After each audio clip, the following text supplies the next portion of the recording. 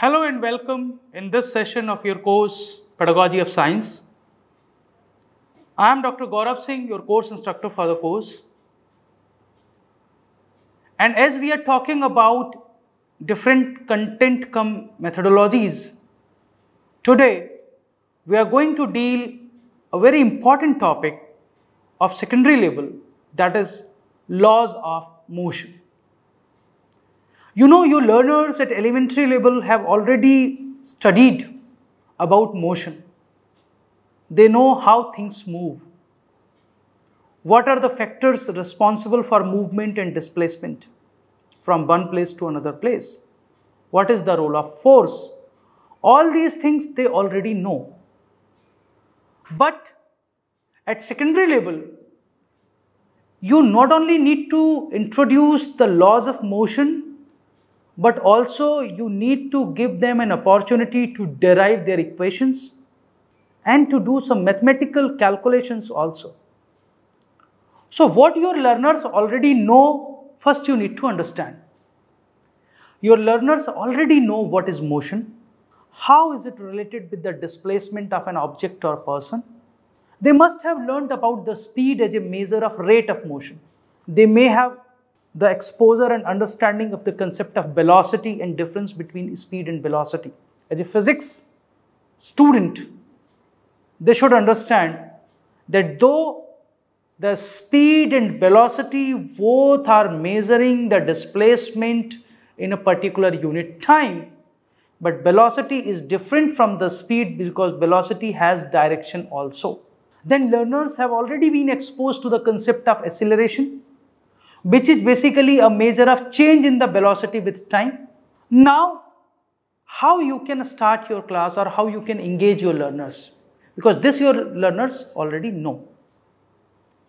My suggestion would be that give them a worksheet where should be some examples from the real life situation in which they need to identify the concepts that where the motion is being discussed, where the speed is being discussed, where the velocity is being discussed, or where the acceleration is being discussed.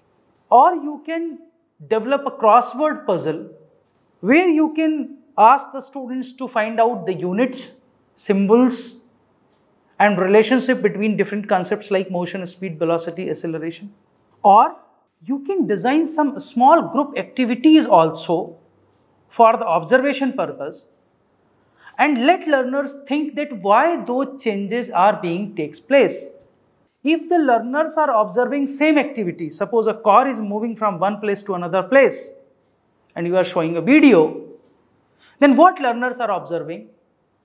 Whatever learners are observing, whether there is any fixed pattern or common attribute which most of the learners have observed in an example, or learners have observed some common things in different examples or different activities which you have presented there. Because when they will do it, only then they will be able to inference that what concept you are going to explain.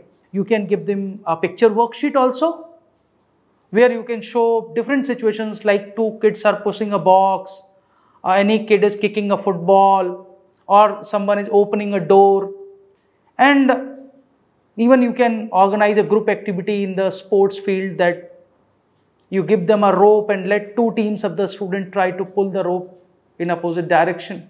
Why such activities are required? Why these worksheets are required? Why the demonstrations are required?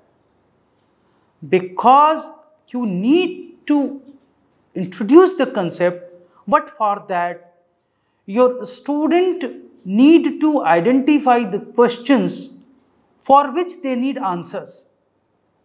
For example, when you will show them the activities or you will involve them in activities like pushing a box, kicking a ball, opening the door or pulling the rope, the question may arise there that how force works for the displacement of an object.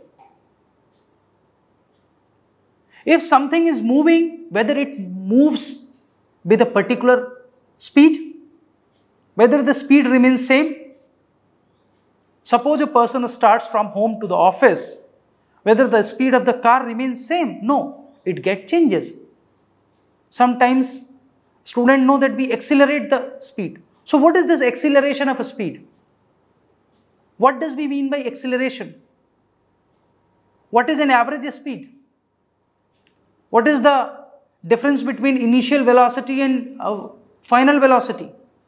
So these are few questions which you need not to ask directly to your students. Rather, while experiencing and participating in different activities, such questions should emerge in the minds of your students and let them ask. For example, if we are starting with the first law of motion, actually when we talk about the laws of motion, there is a common notion that all laws of motion are known as Newton's law of motion.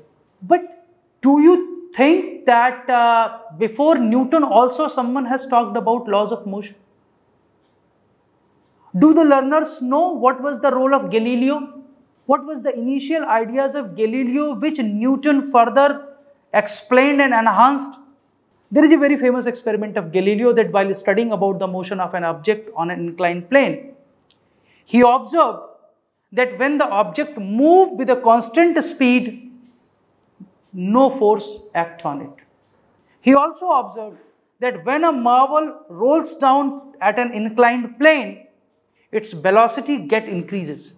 Rather, he experimented with two inclined planes also, that when one ball is coming from one inclined plane, it goes to the same height on the another inclined plane, and it keep on working until or unless we do not exert any external force.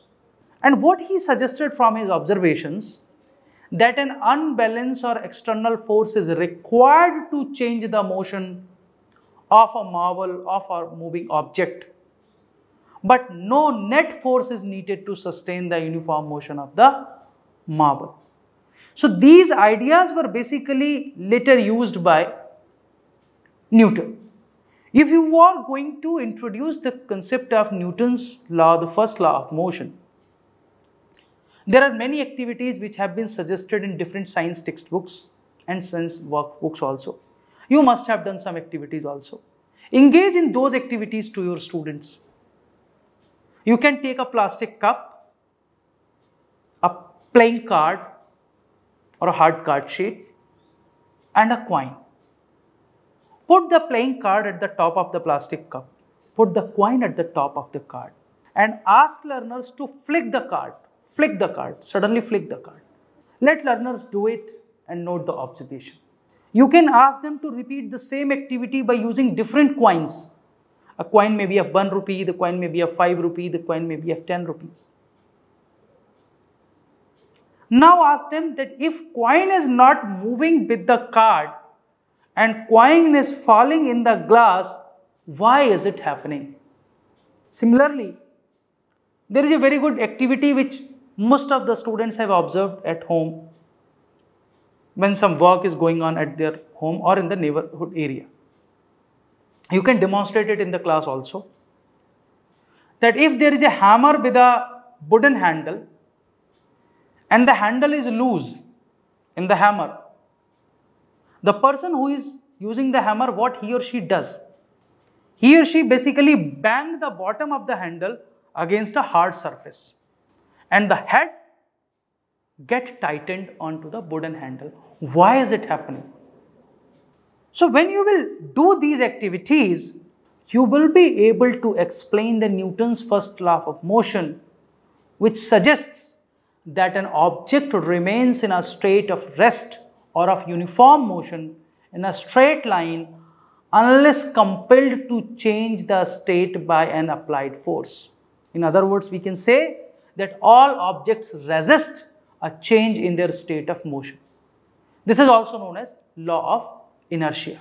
You can use the example of the driving in a car, that if someone is driving in the car and suddenly something comes in front of the car and the driver applied the brake, suddenly what happened? The person who is driving or sitting in the car come in front and sometime it get hurts. That's why what is the role of seat belt? Because seat belt get tightened you with the seat so your body doesn't move with the same speed. Now what this law of inertia is saying, if you want to explain this concept, there are many examples which you can use. Like one I have shown you, that why are we asked to wear seat belts in the car? When we shake any tree vigorously, that why fruits and flowers fall down? The answer is law of inertia. Here you introduce the law of inertia, which is saying that inertia is a property of a body due to which it resists the change in its state of rest. If there is greater the inertia of a body, greater will be the force. Similarly, if a body has more mass, it has more inertia. So in this way, you can introduce the concept of first law of motion. Similarly, if you need to introduce the concept of second law of motion, how can you introduce it?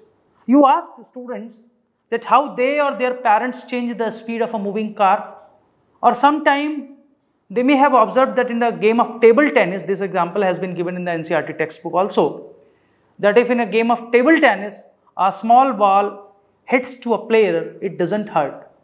But in a cricket match, if a fast moving ball hits to any spectator or any fielder, it gets hurted.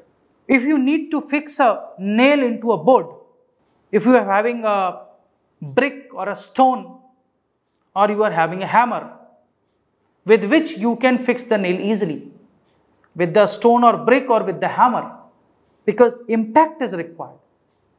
Impact is there when ball is hitting, whether it is table tennis ball or cricket ball. So what is the difference between these different impacts? The impact produced by the object basically depend upon two things, their mass and their velocity. So if we use such examples, we can easily introduce the second law of motion. And when you talk about the second law of motion, you basically talk about a characteristic called momentum. This was also introduced by Newton. And Newton defined it as a product of mass and velocity. So P equal to mv. So what Newton said that every moving object possesses momentum. And the direction of the momentum is same as that of the velocity.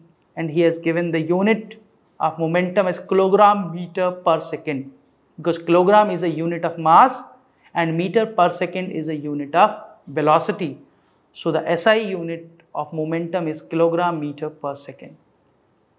How can you explain it further?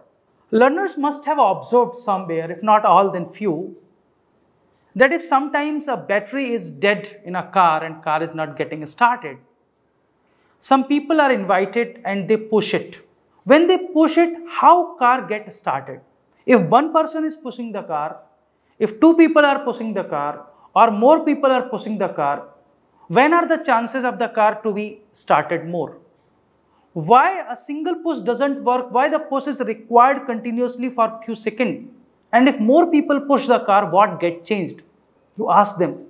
Let them explore. Let them think. You can use image, you can use pictures, you can use a video of such situation, or you can ask the students to narrate their experiences because they have seen such incidents in their life.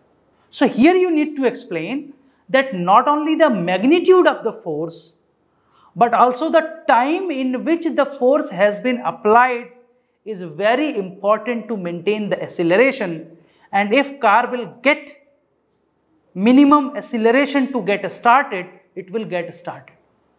So to generate that minimum acceleration, we apply not only the force with more magnitude, means more people are involved, but also the time is required so that the acceleration can be generated.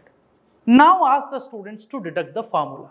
You ask the learners to consider a body of mass m. For example, car is having an initial velocity u. Then what will be the momentum? Initial momentum, we can write it P1. P1 will be mu. M is the mass, u is the initial velocity. Similarly, when a constant force is applied to accelerate, there is a final momentum P2, where mass remains same but v change. Means the velocity changes after acceleration. So v. And the change in the momentum in the time t, how much time has taken from mu to mb, is P2 minus P1. So we can write the rate of the change of momentum is P2 minus P1 over t, where P2 minus P1 is the change in the momentum in time t. Now, according to the Newton's second law of motion, the applied force is directly proportional to this P2 minus P1 over t. P2 minus P1 is the change in momentum and t is the time. And when this directly proportional was replaced with a constant k has been introduced, which is a constant of proportionality. Now, what is P2? mb. What is P1? mu. If we replace P2 and P1 with mb and mu in this equation, what we will get? We will get an equation F equal to Km b minus u over t. Now, what is b minus u over t? Your students will immediately catch it because they know what is acceleration. So, they know that v minus u over t means the final velocity minus initial velocity over time is acceleration a.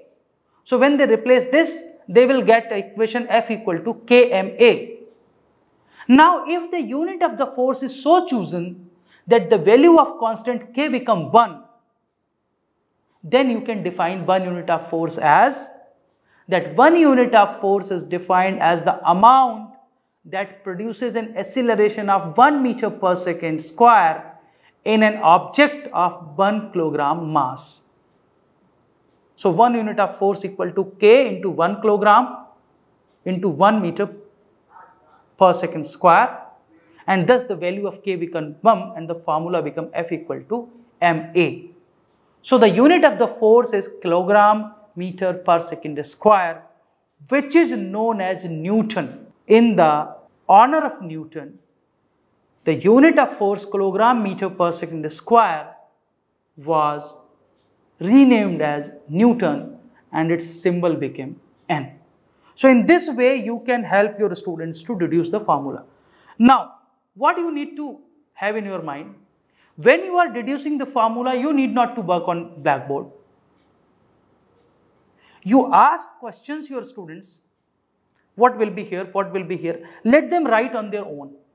You just have keep on inquiring that whether whatever they are writing correct or not. You can utilize the services of 2 or 3 students, let them come on the board and let they write what their peers are telling. In this way, you will engage the learners even in deducing the formula. Because this second law of motion is very important. It basically a method to measure the force acting on an object as a product of its mass and acceleration. You can link it even with the regular observation of your learners, like why does a fielder pull the hand back while catching a fast moving cricket ball? Why there is a cushioned pad or sandpad in a high jump on which the athlete fall? Let them explore, let them explain. Similarly, you can introduce the third law of motion. When you are going to introduce the concept of third law of motion, you can start in your class with the balls. Like why does they bounce back? When someone jumps from a stool or sometimes from a table of the same height, the moment someone jumps in front, the table or a stool fall in the opposite direction. Or there is a very famous example, then when a shooter shoots with a gun, he or she feels an opposite force. So you may ask learners to give such examples where they have felt the same. And then you can introduce the third law of motion, which is saying that in every action, there is equal and opposite reaction. So the action and reaction are two different forces. They act on two different bodies. If the force acts on the same body, then the balance force occur, which will be 0 and it will not move. There are 3 significant features of the Newton's third law of motion which you need to understand and which you need to explain. One cannot say that which force is action or which force is reaction, because they are interchangeable. There are 2 opposite forces, one is reaction, one is action. You cannot say which is action, which is reaction. Because in one situation, one can be action, and in another situation, another can be action, and action become reaction. Second important thing, that action and reaction forces always act on different bodies. They do not act on same body. And these forces are simultaneous, means get generated at the same time.